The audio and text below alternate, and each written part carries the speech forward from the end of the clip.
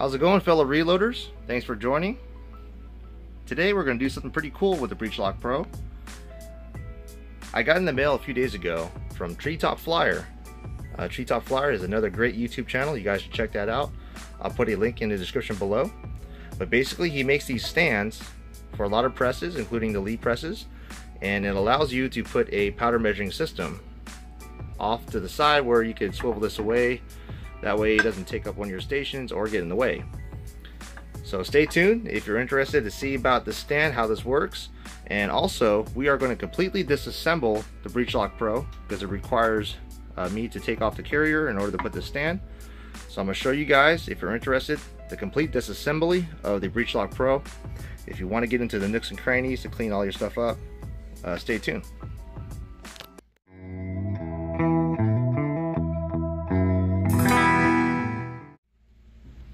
Lee provides you all the tools necessary besides a Phillips screwdriver to pretty much disassemble this press. So the first thing you're going to want to do is remove your dies. This being a breech lock system, that's pretty simple. Quarter twist of a turn, remove the bushings, lift up your ram, and remove your indexing rod. Now, you have 3 Allen heads to remove in order to remove the top plate. So we're going to go ahead and loosen those up. Those do take quite a bit of force. So don't worry, there is no thread locker. You just kind of got to put your purse down, give it a good force, and go counterclockwise. You'll break them loose.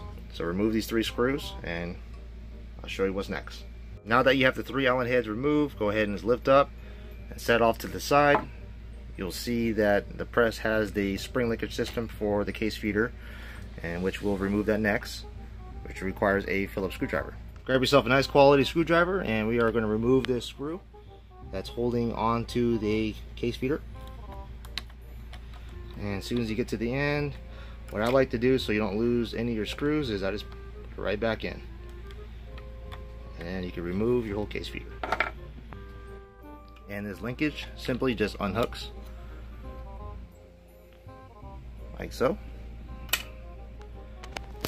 Next, if you are using the case feeder, universal case feeder, that's easy to take off. You probably already know that.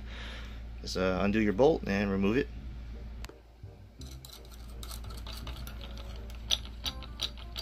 Alright.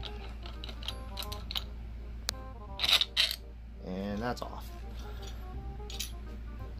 Now we can get to all the other parts in here real easy.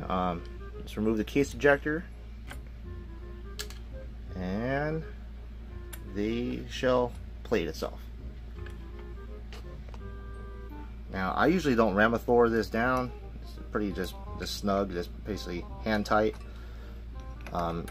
If you're at this point and you're having an issue and you can't get that off, get yourself a long screwdriver, throw it down there, and now you have yourself some leverage to give it some muscle to relieve that pressure. And these things are pretty cool because it's knurled right here. That way you can just give it a good twist and remove your shell plate. The only downfall I've seen so far, I've been using H110 for my 300 blackout. When that powder does get between the shell plate and the carrier assembly, it will pretty much indent itself because this is just plastic. That was one of my concerns before buying this press. But like I said, all this damage and this issue that you're seeing here is just aesthetics. It doesn't cause an issue on a function of the press. If you really don't like this, I'll show you guys pretty much how to take this off anyway. So let's continue on. Now here is going to be the tough part. This is where you're really going to have to put your purse down, and down in this in the ram itself, it is an actual Allen screw. So what you're going to have to do, because these things are they're on there pretty tight. No Loctite though. Like I said, all these presses are put together with no Loctite. You might have to get yourself a little cheater bar or whatever, just to get a little bit of leverage. And basically, you're going to relieve that nut that's pretty much holding the whole carrier assembly all together. What I've done in the past is I got an extension bar and a socket and made a little cheater bar out of that, but this is what I got for now. There we go. So I broke loose. If your press is brand new and you've never done this, you are really going to put a lot of pressure, but don't be afraid, you won't break it. Now you'll see that slot in the middle of the carrier ram. That is not for a screwdriver, that's actually for strain relief for the carrier assembly itself. So once you get this loose, you'll notice that it's going to hit that plastic overlay like so. Just get it to where it loosens up and it's free floating like that. After that, you're pretty much going to grab the carrier assembly itself, make sure your priming arm's out the way, and you're going to lift up.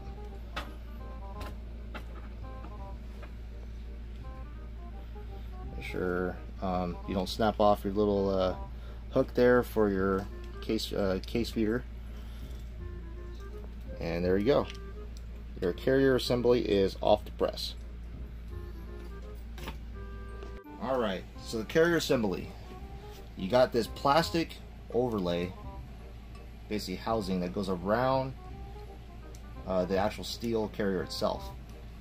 Let me remove this chain out the way.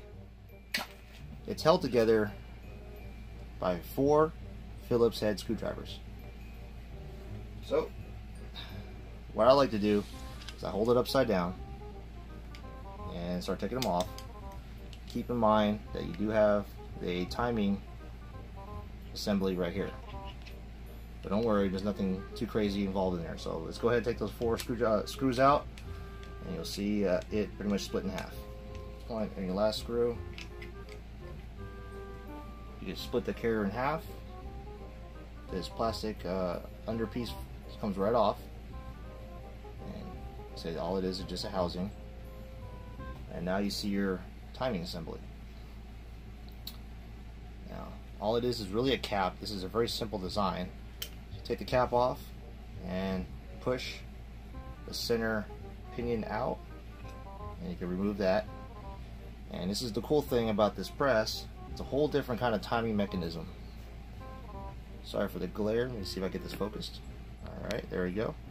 So it kind of looks similar to a let's say rear differential pinion gear. The inside cap has also got serrations in there, and basically how this works is when the press goes up, this cap falls down and allows this to pivot. Before you start actually manipulating the carrier assembly around on your hand, do note that you do have an index ball and spring that's actually inside the carrier itself. So before you tip it over and all that, the indexing detent ball and spring is right there, so don't lose that.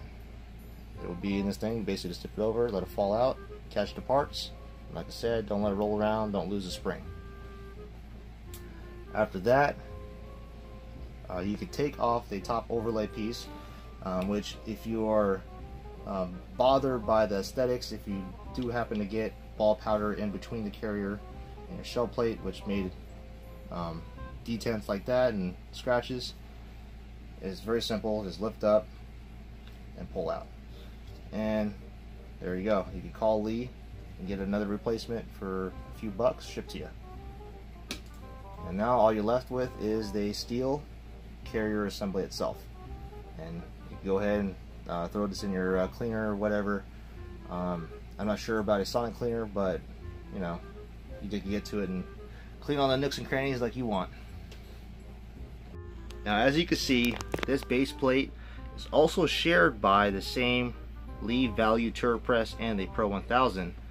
So if you do also have the Value Turret Press, that little indentation right here is for the primer arm itself, and that's basically what kicks this back into the carrier assembly and allows you to prime.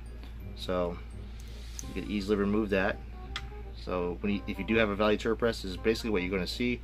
You'll see your base plate, and you won't see your indexing rod, and that's only proprietary for this press. But now you are pretty much bare minimum. You have the ram itself. You could take the Allen screw off, and since this press is primed, the primers go through the ram. This would be a great time to get a pipe cleaner and clean out your ram and get rid of all that grime from your priming dispensing system. Well, now I am ready to put TreeTopFlier's powder measure system, powder measure stand, basically onto this press. I'm going to go ahead and remove the 3 bolts that are holding down on the quick change plate. Alright, so those 3 nuts are removed. Now he made this specifically after I sent him the value turret press. So like I said, they use the same base plates. Get those lined up. There we go. Let's go ahead and get the nuts back in and let's tighten this down. So as some of you folks already noticed, I already made a mistake in putting together TreeTopFlier's powder measuring stand. I need to actually take this bar off and move it to the back side. Alright, I just removed basically the whole bar itself, and I'm going to go ahead and put these nuts back down, tighten them down. Now that this is all tightened down, the press is back on the quick change plate, I'm going to leave the powder stand off, and let's go ahead and reassemble this bad boy.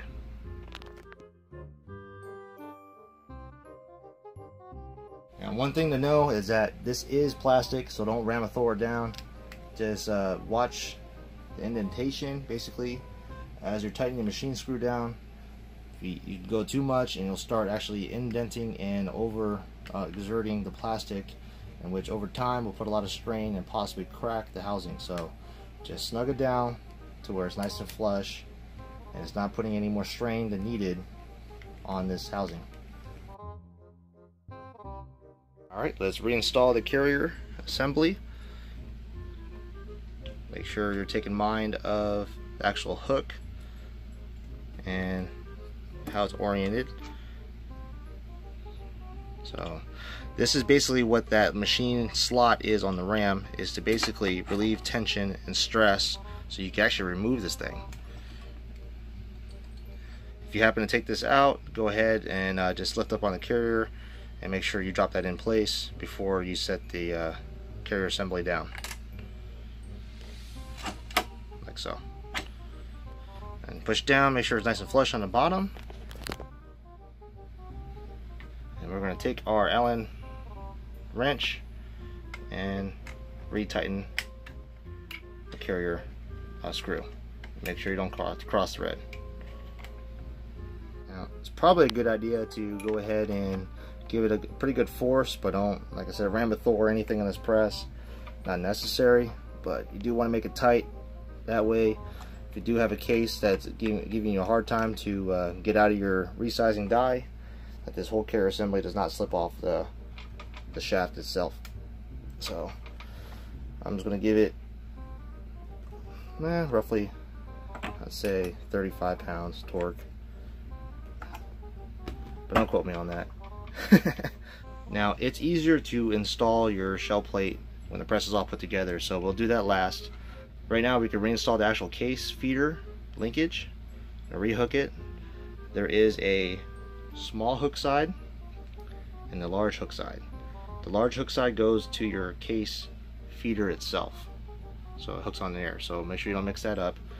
Small hook side goes onto the hook, and hopefully you didn't break that off.